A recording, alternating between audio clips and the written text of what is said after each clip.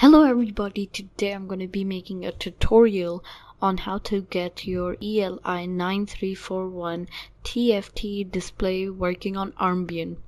Now to begin with, you'll need an Orange Pi working, HDMI monitor, SD card with flashed with Armbian, not Raspbian, because it doesn't have the default, so it's not going to be paying to get Armbian up and running successfully.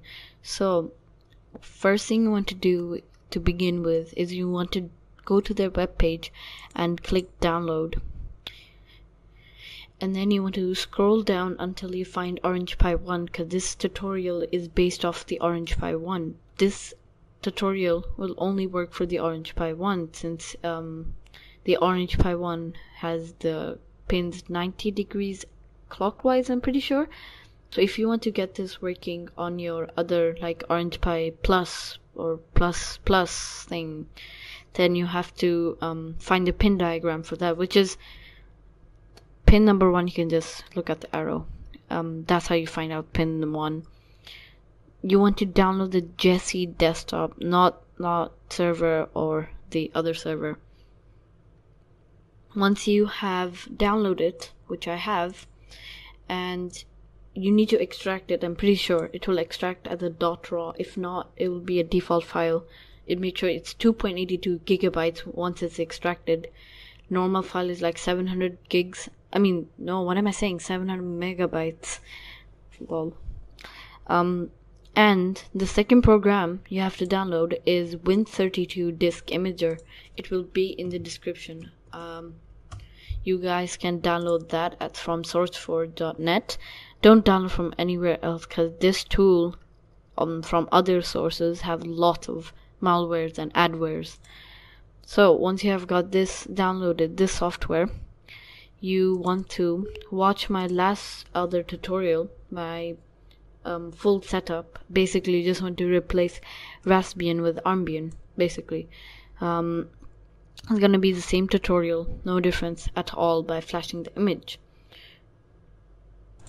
Once you're in the Orange Pi desktop environment, you want to first open up terminal.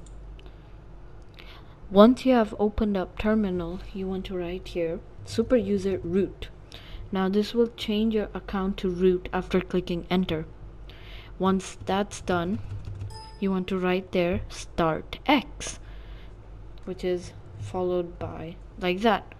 Once you have clicked entered, you should see a new desktop environment logged in as root. The first thing you want to do is download the file.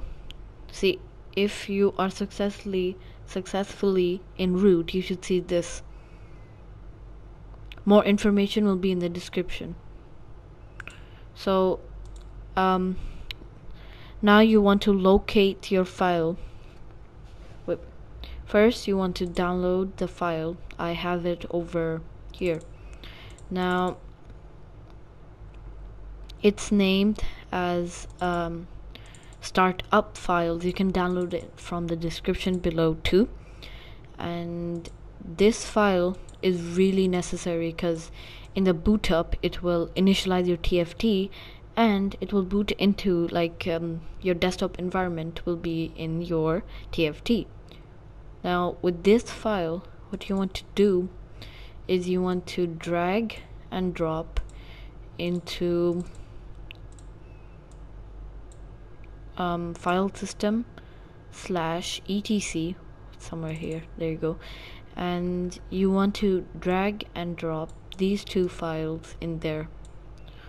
So if it says it already contains the file modules, then replace all, because there's already file name modules. If you have a fresh boot up, then you can replace it normally.